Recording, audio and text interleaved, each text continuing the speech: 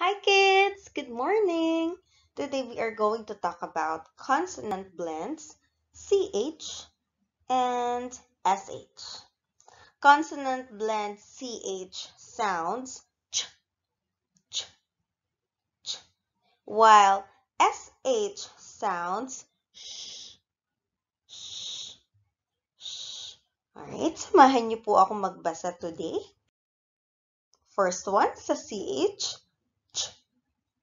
We have, i-underline ni teacher, chair, chair, chip, chip, choice, choice, chance, chance, choke, choke, cheese, cheese, church, church, change, change, and chime, chime.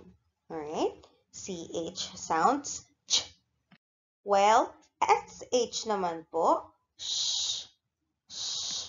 First one we have shop, shop, shell, shell, shoe, shoe, shock, shock, shy, shy, shallow, shallow, shoot, shoot, shadow, shadow, shower, shower, share, share.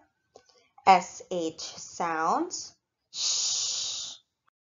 So that is consonant blends CH and SH. Again, CH sounds ch, while SH sounds sh.